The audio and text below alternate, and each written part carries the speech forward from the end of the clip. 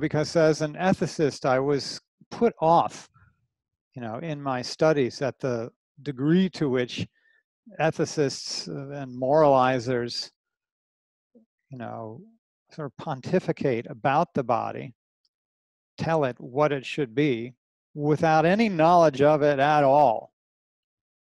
And I thought, that's just not right. We have to actually, if you want to do ethics of the body, you have to listen to the body.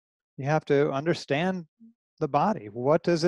How would it inform our way of being in the world? If we weren't saying, do this, don't do that with regard to our bodies, what does biology have to say? Isn't biology a gift? Isn't this body a gift? Is there anything that's wrong with it? I don't think so. It's a gift. It's perfect as it is. And so I want to learn from it. I want to be informed. And that goes for whether I'm a ethicist or a body worker.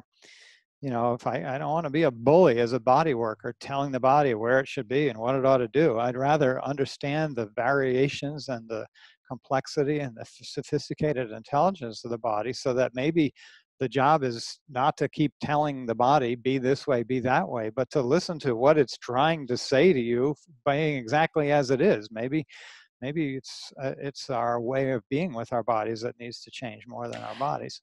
Yeah. So, if you think about our theme, which is move better, feel better, I think goes way beyond ethicists and people who work with bodies, or Feldenkrais practitioners who work with movement. It goes to the individual. Mm-hmm. So like as an individual, you're saying something very significant about what it means to move better and feel better. And it has something to do with not being attached to some outside abstract notion of what each of us is supposed to move like or feel like or be like.